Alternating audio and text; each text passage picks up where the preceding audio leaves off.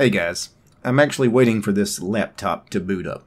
I just wiped out Windows 7 on this laptop, and I'm installing Linux Lite, the latest Linux Lite, on this machine, because this machine is a rather old machine, and Windows 7 was really struggling, so I'm seeing if I can't resurrect this machine with Linux. That's our topic for the day.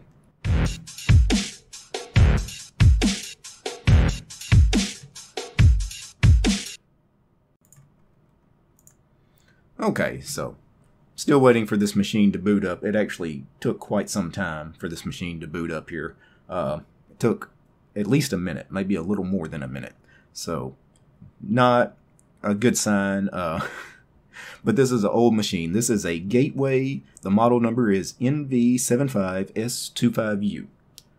I tried to do a quick Google search for that to see if it could give me some indication of how old this machine is, but it's a Gateway. Gateway was sold to Acer back in 2007. Now they continued to produce some machines under the Gateway brand for a few years after that, but by I think 2011 they even quit doing that. So Gateway has been gone for many years now. Also, this thing came pre-installed with Windows 7. Windows 8 came out in 2009. Now some machines were still being put out with Windows 7 in 2009 or after 2009.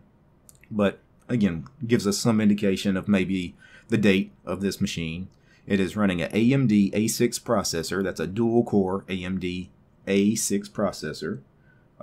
It's using onboard graphics. The hard drive is only a 320 gig hard drive. That's a pretty small hard drive. Even 10 years ago, that's kind of a small hard drive. So I would guess that this machine is probably somewhere in the 8 to 10 year old range. Maybe. It's hard to say for sure. But anyway, Windows 7 was really struggling on this family member's computer, and they asked me to install Linux on it to see if I could resurrect this machine. So that's what we're doing today. What I'm going to do is I'm going to install TeamViewer on this machine and on my host machine, my main production machine. That way I can record the desktop of this machine here inside OPS, so you guys can see a little bit of what's going on with this machine. I know TeamViewer, some of you are going to say that's not a free and open source program, and it's not, but you know what, it does work for remote desktop, and it's in the Arch repos, which is what I'm using on my host machine, Manjaro, and they have dev packages, so it was very quick to install and set up. So I'm going to go with TeamViewer. Okay, so I've got TeamViewer up, and I've got our machines connected here. This makes recording the desktop a little easier because now I can show you guys this. Alright, so this is, of course, the laptop. The screen, by the way, it's a 17-inch screen on this Gateway here. So it's actually it's a nice machine as far as the look and feel. The keyboard's nice. I mean, it's got some scratches. I mean, it has seen some use, but as far as the chassis and the screen is in perfect shape. There's no like dead pixels or any dead spots or anything. So the machine, although it's seen some use, is in pretty good shape. It just was really struggling with Windows 7. It was really slow. Probably was infected. Linux Lite, though, I mean, of course I'm running this, you know, with TeamViewer here, so it might be a little sluggish, but you know what? Everything just kind of works. Again, not a very good processor, AMD A6 dual core, and only 3 gigs of memory. Let me pull up a terminal here. Show you guys a little more information. So this is, of course, Linux Lite 4.0, the very latest Linux Lite.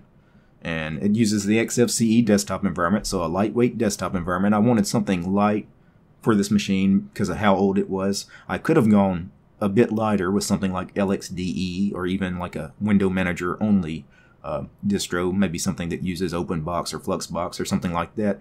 But you know, for me, that would probably be fine, but for the family member that I was trying to resurrect this machine for, you know, those desktops are probably a little too minimal, you know, for this user. So XFCE, they were coming from Windows 7. I think they'll be very comfortable with XFCE, and again, XFCE is light enough. It should work on this machine. So let's take a look at, you know, some system info here. So I'm just going to type LSCPU, see what it tells us. Okay, the CPU, AMD A6 3420M, so it's one of the APUs. It's using the Radeon, onboard Radeon graphics. And that's pretty much all that's going to tell us. Htop will tell us, you know, it'll show us the 2 cores. CPU, once it settles down here, is pretty low, you know, single digits, hovering between 5 and 10% for the most part, and that's with me, you know, viewing everything through TeamViewer. TeamViewer is running on the laptop and, of course, on my desktop here. We're remotely connected. It's only using 526 megs of the 3 gigs of memory on that machine. So memory usage is actually pretty good. It's asking for confirmation. Do I want to close the terminal window? Yep. Don't ask me that again. Now, I haven't done really much of anything to this machine since wiping Windows out and putting Linux Lite on it, but it seems to be functioning. I've played around with it, rebooted it a couple of times, updated the system too. It needed, I don't know, there were about 80 packages to update, so since the release of Linux Lite 4.0 to today, you know, about 80 packages needed updating. As far as programs, the only thing that was not installed out of the box that I installed, TeamViewer. That's it. And TeamViewer is great to have on this machine anyway, other than I wanted to use TeamViewer to record this video because it made things a little easier. Once I give this laptop back to the owner, if for some reason there's ever a problem with it, or if I want to remotely support the machine or update the machine, I have that ability now. So, but Linux Lite, it's not a Linux Lite review, but you know, Linux Lite has, you know, standard XFCE programs installed. Let's see, for this person, they're mainly, you know, your average computer user, meaning they're not a geek at all. The main thing they're going to need, the Firefox web browser, you know, to access things like Facebook and YouTube and that sort of thing. Multimedia programs, they'll probably, you know, use VLC to listen to audio and to watch movies. Office is here, the LibreOffice suite, document, presentation, spreadsheet. And that's probably really all they'll need. You know, if I get some feedback from them about, you know, they need this or that installed on the system, again, because I have TeamViewer on their machine now, I can just remotely log into their machine and install for them whatever. All in all, though, I'm pretty happy with the couple of hours I've spent here on their laptop. I think that this person will be very happy when they get their machine back. I don't think they're going to miss Windows really at all. If there are some things that they miss, you know, things that they were used to in Windows that are not going to be present in Linux, I will try to fix those situations as they come up, if possible.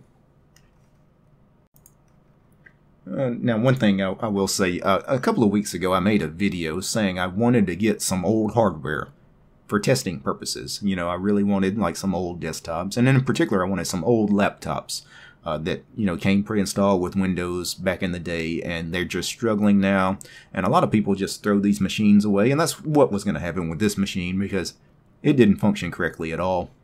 And these are the kinds of machines that ended up either just getting completely trashed and, you know, thrown away, or somebody sells them for dirt cheap because it's essentially junk. It's garbage. Well, no, it's not. Linux revives these machines. I mentioned I've actually got a little money set aside. I was going to buy some old machines of my own to test out distros, especially distros, minimal distros that are aimed at reviving these older machines. Distros like Linux Lite, for example. I have not purchased any machines as of yet. I've been looking around, and I actually found a guy selling 2 laptops as a package deal on eBay the other day for 2 laptops, fully functional laptops, you know, that actually had hard drives and everything, displays, and he was selling them for $200. So that's $200 for 2 laptops. I forget the brand because this has been a few days ago. And I went ahead and thought, well, that's a pretty good deal. Even if one of them's kind of crappy, maybe the other one will be all right. But having 2 different machines, why not? So I went ahead and hit the buy now button on eBay and bought it. And the next day I got an email from the guy saying he had to refund and cancel that order because he actually didn't own those machines anymore. He'd actually sold them 2 weeks prior, but the listing was still up on eBay.